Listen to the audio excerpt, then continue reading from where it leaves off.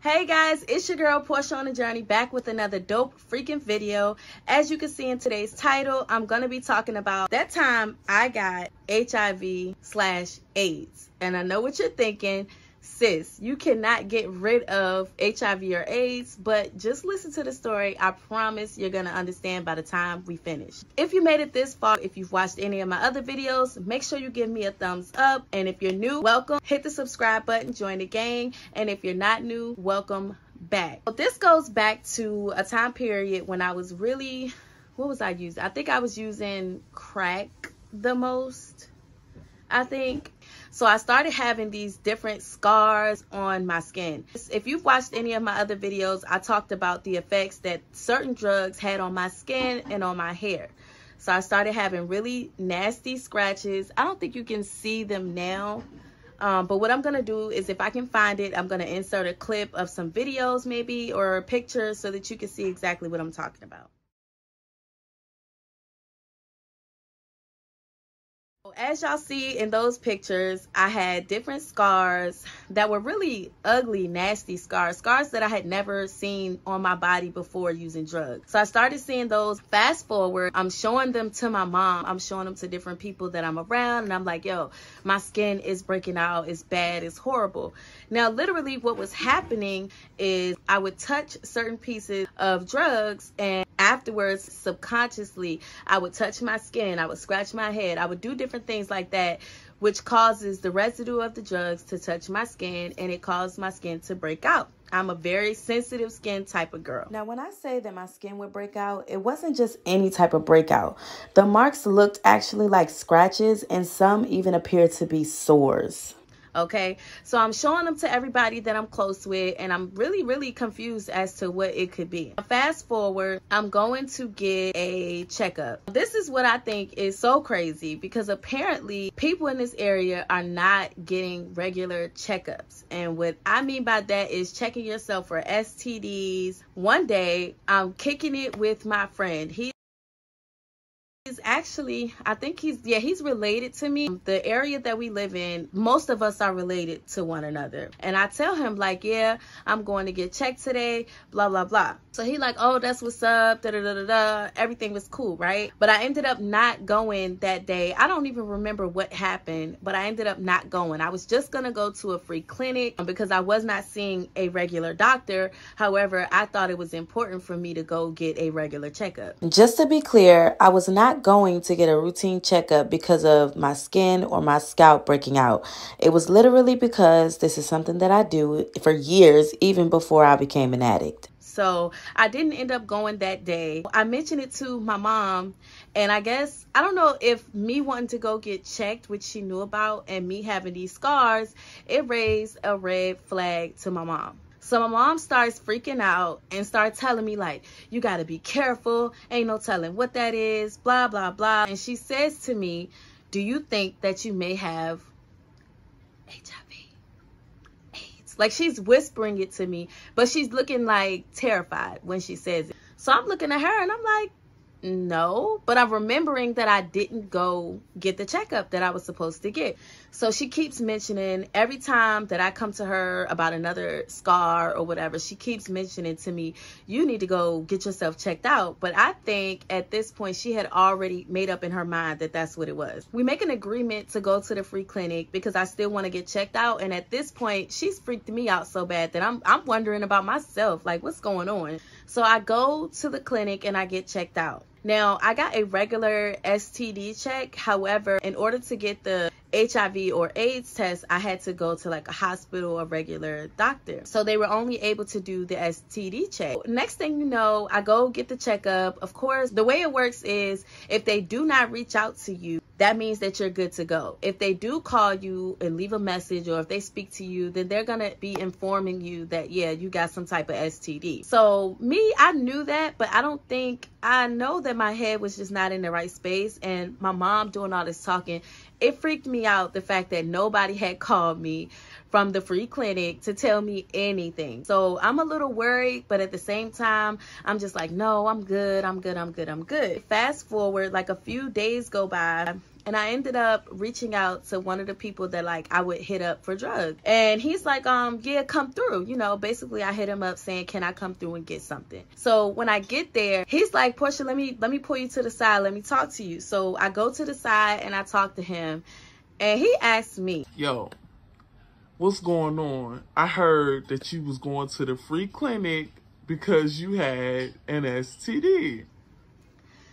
So I'm just looking like, wait a minute, what? Like, first of all, I was going. I did end up going, but it just confused the crap out of me because I'm like, who would have told him that, for one? And for two, what's the big deal? And three, why would you be going to the free clinic if you already know that you have the disease? Like, it just wasn't making sense. It wasn't adding up.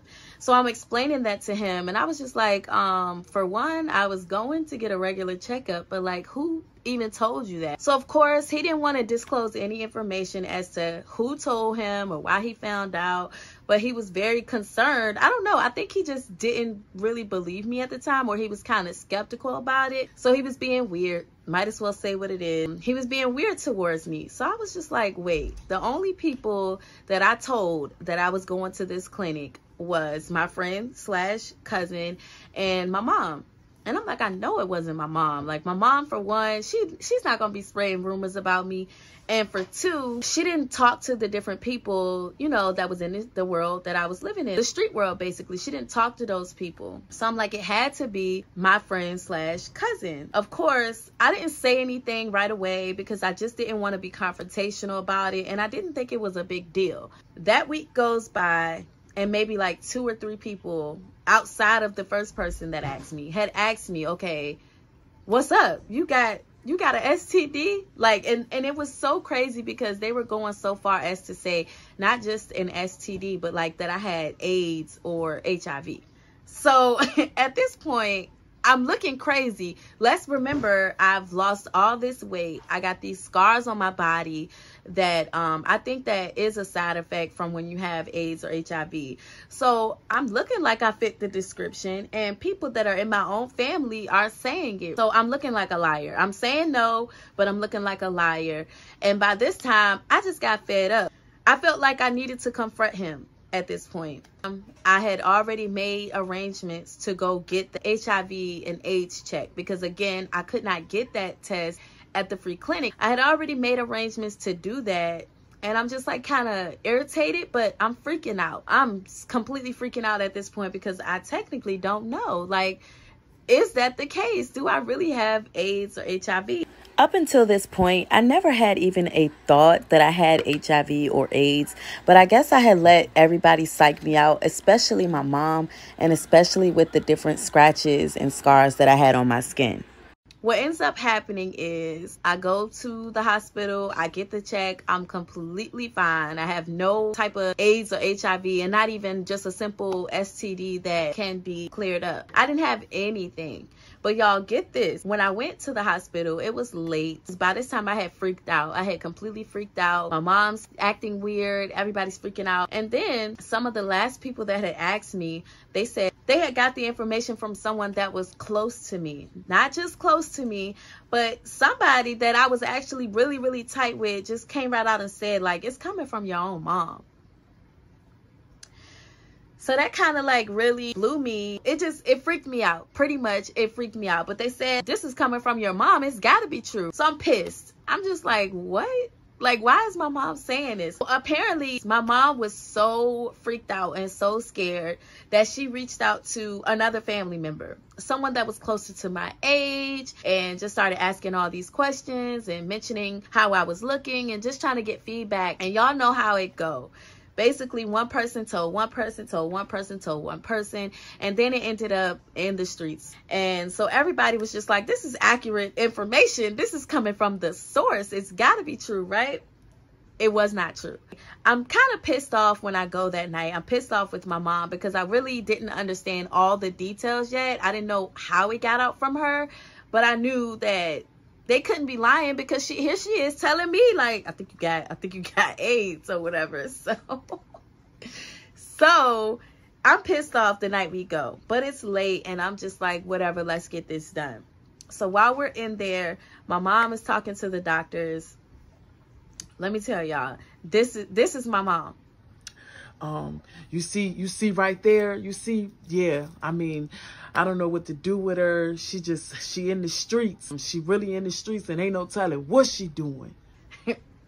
So, as y'all know, well, if you looked at my video when I talked about how I was able to afford my drug habits, then you know that I didn't have to do the open leg dance. Like, I just did not have to do those type of things. However, you can have sex with one person and still contract any type of STD. Okay, y'all, call me the voiceover queen. I don't care, but I gotta clarify something. At the time that my mother was making all these accusations and feeling very, very confident that I had contracted an STD such as AIDS and HIV, it wasn't necessarily because of her thinking that I was loose or that I was just out there sexually. According to my mom, she knew that people that were drug addicts could very easily contract different diseases from one another, sometimes from using the same needle, which I didn't use at all, different things like that. She just knew that addicts and AIDS and HIV went hand in hand according to what she knew. So I'm just irritated because she's making it sound like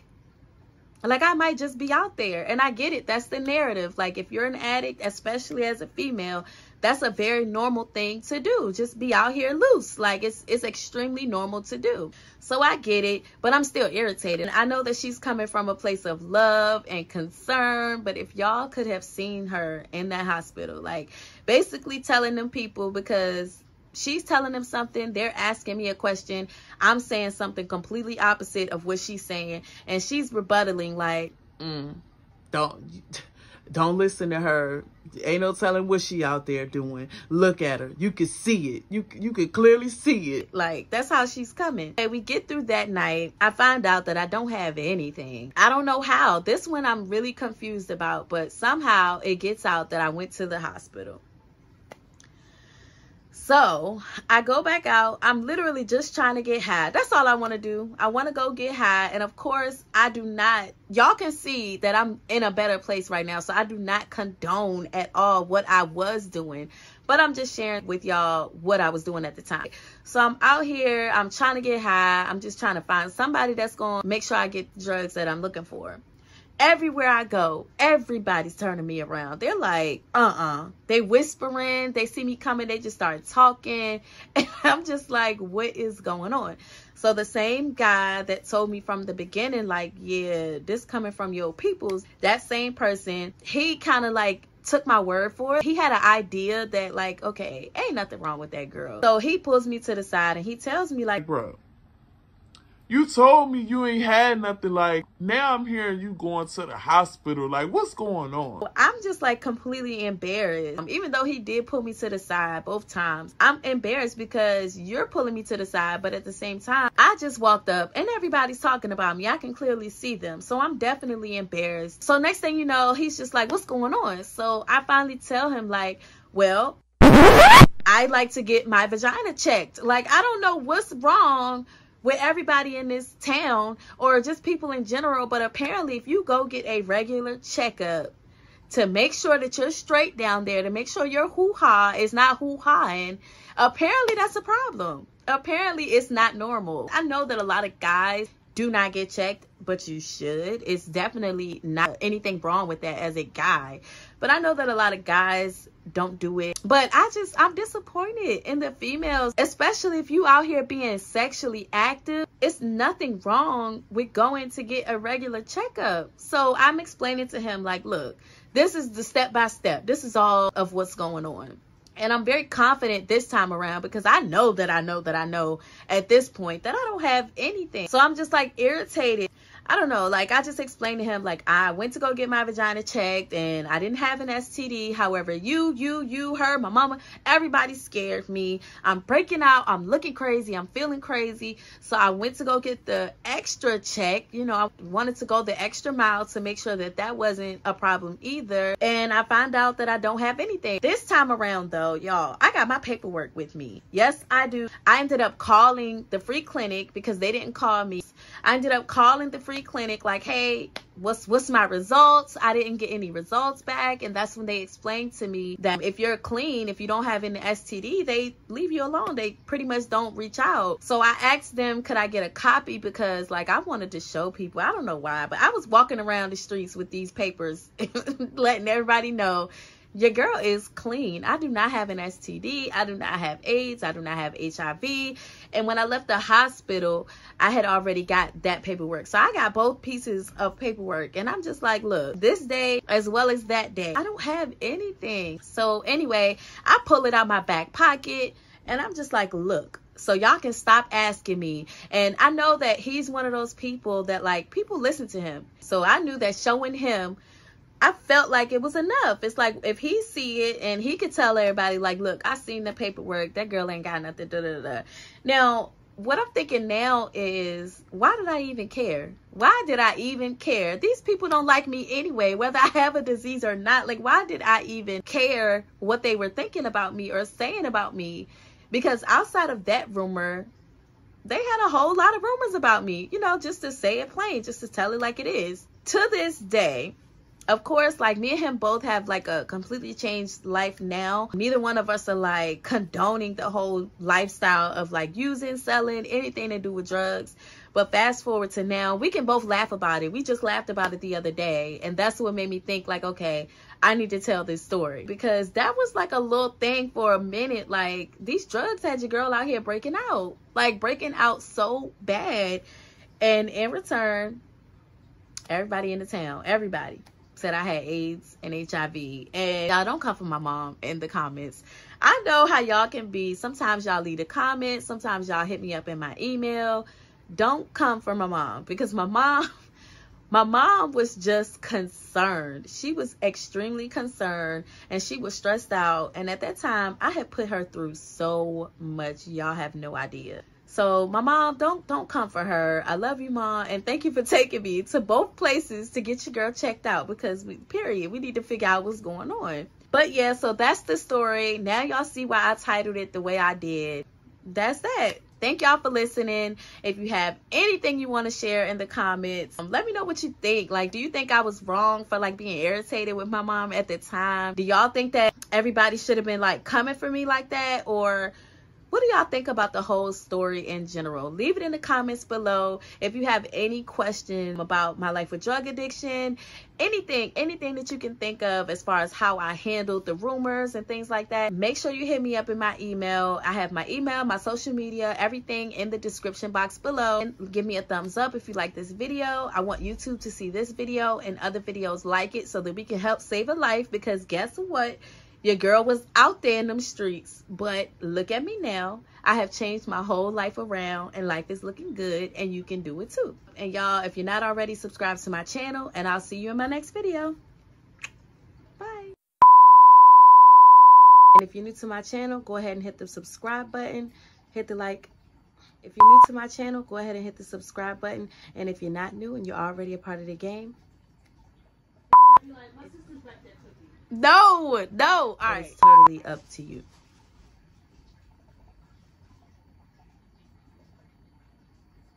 He blew me, but it scared Demi. What? You're in my background. Not only, I don't even know where I was at. It freaked me out. Pretty much, it freaked me out.